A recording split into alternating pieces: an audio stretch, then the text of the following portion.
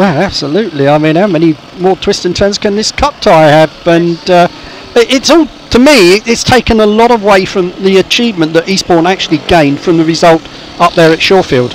Well, it has. I mean, that again, I'll wax lyrical about it, and that was a fantastic night for the sport, and I mean, it was done in the right spirit, and it was a great meeting. It would have been lovely from an Eastbourne perspective if we'd come away with a win, but the Tigers, they pulled it back and they deserved their victory on the night. But it was all done in the right spirit. Everyone was so friendly up there. It's a shame, really. It's gone the way it has tonight. So here we go then. And away they go, the charge for the first turn, and it is Cook on the inside there who's got away. Lawson comes back up the inside of him. Here, Kev, it's Lawson in front. This is it, man. This is what we need.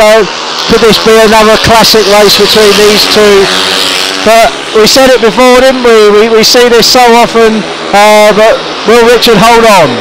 Into the top turn, Lawson in the red helmet, Cook going right out wide, trying to make those straights. That little bit longer here is really giving it a go, but it is Lawson in front for the Eagles, Cook in second place, and the Eagles are so nearly home. That's right, this will be the one that wins it for them if Lawson can hold on to this, and he's got one more lap to go.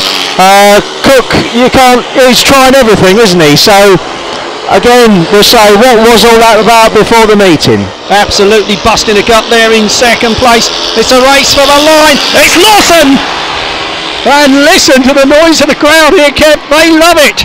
That's it indeed, and let's just hope they shake hands, and I do hope actually maybe the crowd will give Cook the credit he deserves for a great race there. I'm not sure which one to follow. I'm going to follow Cookie back here because I'm sure. Richard Lawson, what a race result that was. You beat Craig Cook, everybody in the stadium ranting for you there. Oh, how did that feel? Yeah, it felt good, you know. I can't remember having that much support for a race. I could hear them as I was going round. It was great. Didn't quite make the start, but I think that set me up quite nice out that second bend, and yeah, it was fun.